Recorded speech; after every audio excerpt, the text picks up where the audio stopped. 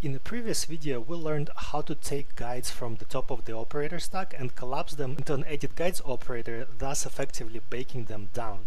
In this one, we will learn how to do the same thing, but instead of going up of the stack, we're going to go down from the stack. So this might be useful for various scenarios. One of them would be to simplify your operator stack by capturing some effects from below the stack, but there is an even more interesting application to this, which is for simplifying dynamics and kind of reducing the complexity of your hair while at the same time keeping all of the changes that you have done to it previously. So let me demonstrate exactly what I'm talking about. I have my basic setup here. I have some guides growing straight out of the scalp here, and at this point there is nothing magic, but we can complicate this hair a little bit by maybe adding a little bit of curling to it. So I'm just gonna add this curling over here, and right now we have 10 points per each guide, and this is important because these 10 points give it some kind of detail that are giving some definition to these curls. However, on top of this curl node, let me add a detail operator and let me reduce the point count to just 3 points per hair.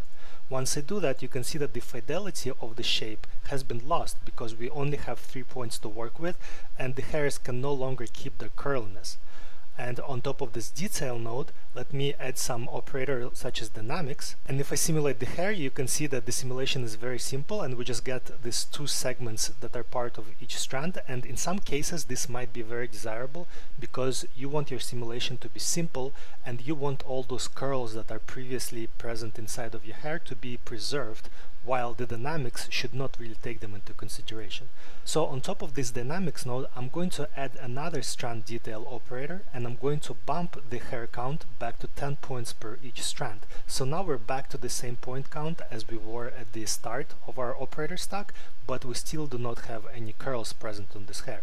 So let's get those curls back. I'm going to add another edit guides operator on top of this, and then I'm going to go and disable all the operators before it that are undermining our curls. So this dynamics node and two detail nodes, which reduced and increased the count of the points per strand, are turned off and we can see our original curled hair.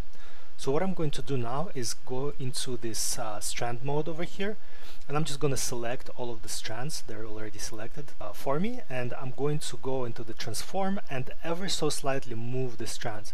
This operation is important because it captures some kind of change per each strand, and we need to have that. I just moved them like by 1 millimeter, and this is really all you need. Once I've done this, I'm going to go back to my operator stack and I'm going to re-enable the 3 operators which I have previously disabled. So let me re-enable the detail, dynamic, and then detail again. So now at this point we are back to having straight guides because we lost the fidelity in the shape of the hair.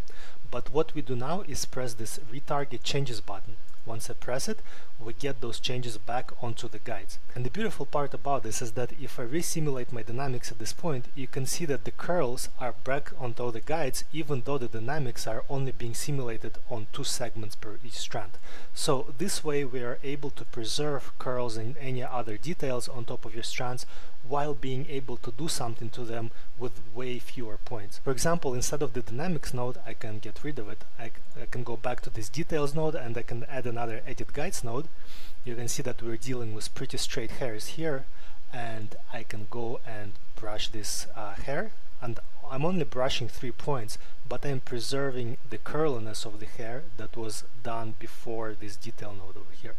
So anyways, this is a very useful trick for your hair if you want to do some kind of advanced work that requires you to have a lot of detail, but then you want to do something that requires hairs to be simple. And this basically allows you to capture the detail of your guides at some point in your operator stack and then restore this detail at another point. And it doesn't really matter what you do in between, so long as you bump up your hair points to a decent value at the top. I hope you found this helpful, and thank you for watching.